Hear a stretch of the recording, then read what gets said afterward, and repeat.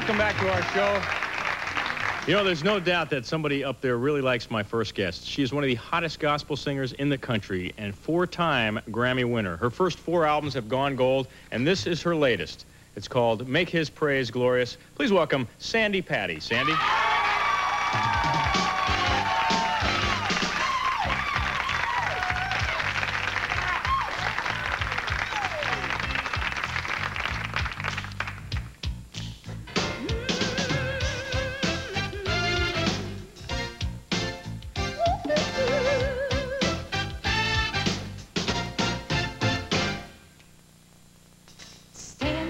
Crossroads, where the long and winding road cuts across the straight and narrow way. I know which way to turn, I know exactly where to go, 'cause the Lord is with me every single day. And when times get hard, has He left me all alone? Oh no, He's right beside me. And when I'm all my strength is gone, He takes my hand and leads me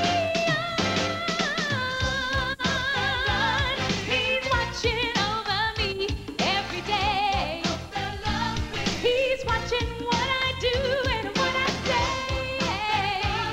Every minute of the day I know that someone's up there, and He's looking out for me.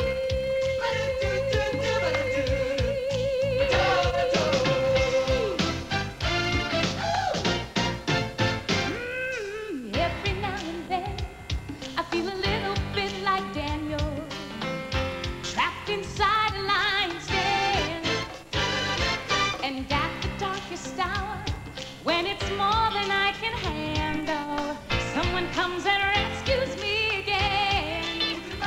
Is it coincidence or just good luck that shines my way?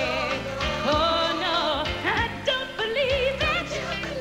I recognize His hand in everything I see and in every way. He blesses me.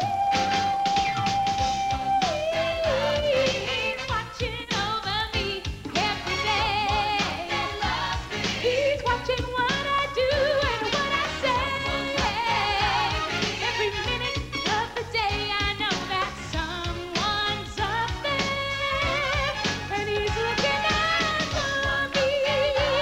He's watching over me every day. He's watching what I do and what I say. Every minute of the day I know that someone's up there. He's watching, yes, He's watching over me.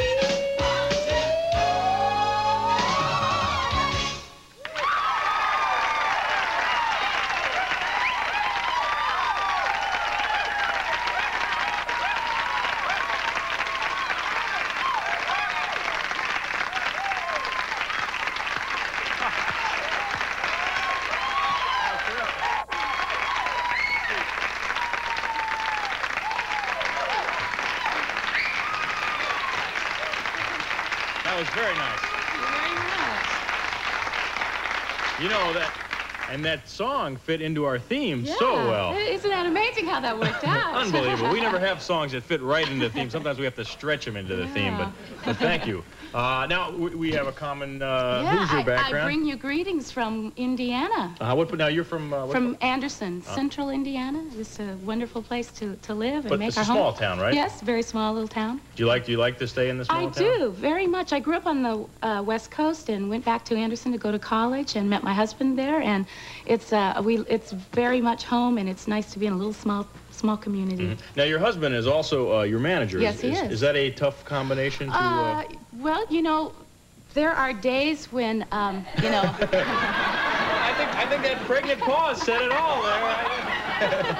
Well, you know, No, I met your husband backstage, and he said it's great. Yeah, it really is. There are, of course, days. I'm sure you might have some struggles No, sometimes with your manager, and if I do, you know, I have to go home and cook dinner for him.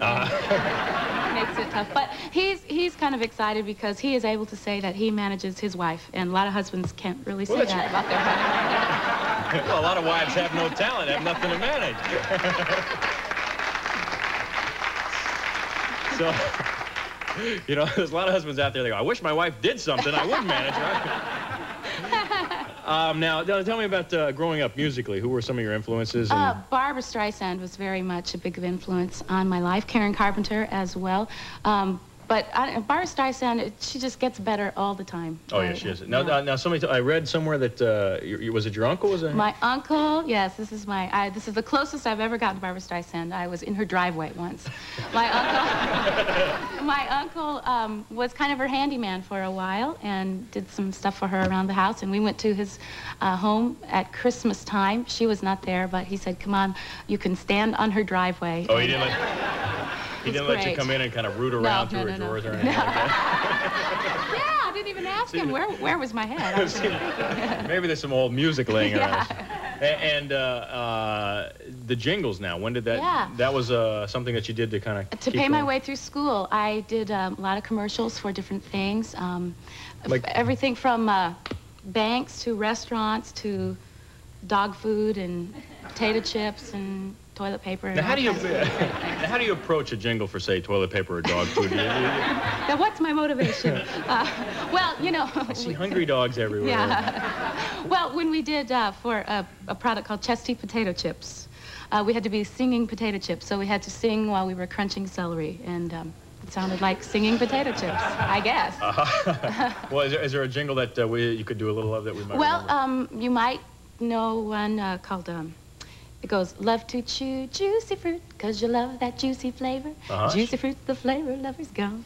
It's one of a kind. Now, are you in the booth doing it like that? Oh, yeah. Smiling gum. And you had a thrill, I guess, to sing at the 200th anniversary of the Constitution. Yes. Did you get to meet the president? He was not at that particular function that I sang at, but a function called Christmas in Washington a couple of years ago. I got to meet President and Mrs. Reagan, and they were sitting on the front row when I sang my song, and that was a thrill for me. You know, when you meet the president and his wife, you just, you know, you want to be good. This is your only chance, and you just don't want to blow it, and everything was going so well.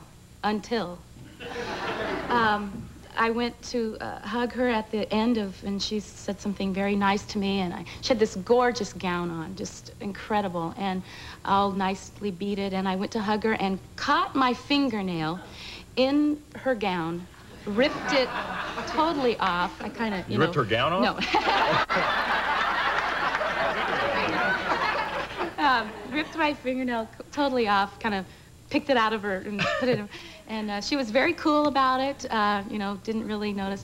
Come to think of it, though, my tax return was a little higher that year.